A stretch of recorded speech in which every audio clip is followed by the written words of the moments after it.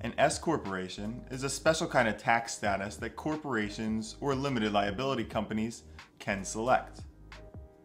You must first set up your corporation or LLC with the state, and then file Form 2553 with the IRS to elect S-corporation status for the entity. Now, S-corporation status doesn't alter the business operations at all, but it changes how your income is taxed. If you own an S-corporation, you still pay all tax on profits personally on Form 1040.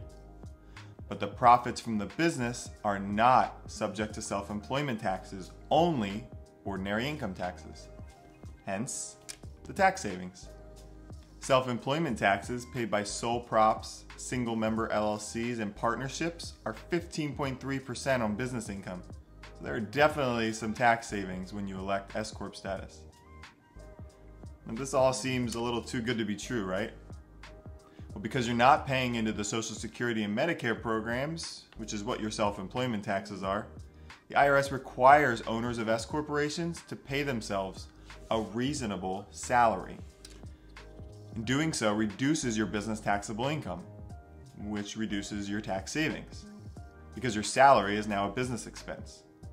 And it also ensures that you're paying into those federal programs via your payroll.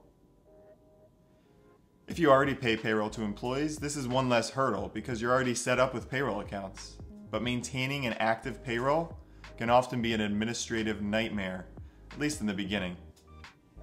The time and effort it can take to get your state account numbers, unemployment account numbers, and workers' comp set up just to pay yourself is often a headache that small business owners don't want to deal with.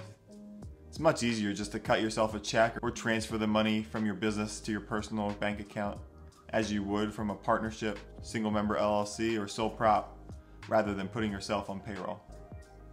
However, as the sole owner of an S-Corp, whatever you don't pay yourself in payroll, you can distribute to your personal bank account as an owner distribution. The challenge with S-Corps owned by more than one person comes when profits are distributed. Any distribution that one owner makes must be taken by the other owner in proportion to their ownership percentage. So if Jane owns 10% of Super Jumpsuits LLC, which is a multi-member LLC taxed as an S-corporation, and Jess owns 90%, if Jane takes out $1,000 as an owner distribution, Jess is required to take out $9,000. Everyone has to pull money out of the business if another owner takes a distribution, and that can really hurt cash flow. The last requirement that an S-Corp has is that a tax return must be done each year, which means tax filing fees. So make sure that you factor that into your cost-benefit analysis. Every year, an S-corporation must file an 1120S showing the income and expenses from the business. Within Form 1120S is a K-1 for each owner that shows their portion of the profit and loss for the year.